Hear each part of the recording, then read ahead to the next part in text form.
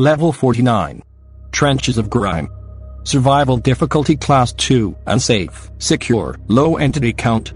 Level 49 is the 50th level of the Backrooms. This level is a massive and endless war zone very comparable to a World War I battlefield. It is completely devoid of all fighting. Description: this level is only dangerous if one leaves a trench or if caught outside during a bombing run. Upon leaving the safety of a trench, one will be shot with several thousands of bullets until they are indistinguishable from the thousands of other bodies which lay across the battlefield. Despite fluorescent tube lights being nowhere in sight, a faint buzzing sound can still be heard. Very rarely, planes may fly overhead. Bombs may land on one of the trenches. If this happens to you, remember LEAD, locate shelter. Enter shelter. Assure clearance from openings. Duck and cover your head.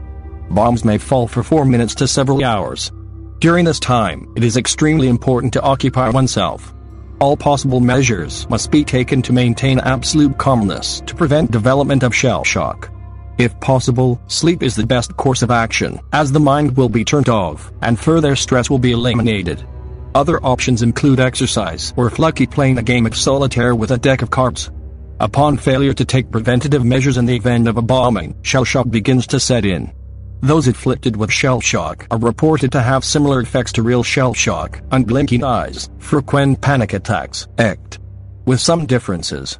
Namely, the largest difference is a slow transformation into one of the many soldiers.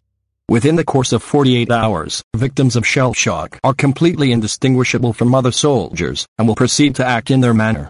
Shell shock can be cured through warm and water, but this effect is irreversible once completed. Colonies and outposts. The Reds. The Reds are the soldiers which remain on the west side of no man's land. They sport rat clothes and typically carry bolt-action pattern 1914 Enfield rifles.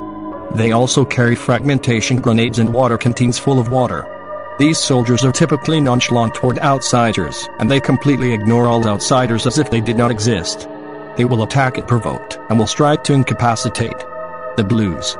The Blues are the soldiers residing on the east side of no man's land.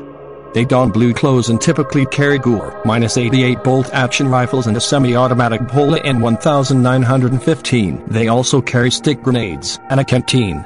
Their canteens are typically empty or very close to being empty. They tend to be rather sickly and thin, and will typically shut past outsiders. They will attack if provoked, and will strive to kill. Entrances and exits. Entrances. This level is accessed through the Humvee on level 35. Exits. There's no known way to leave this level for now,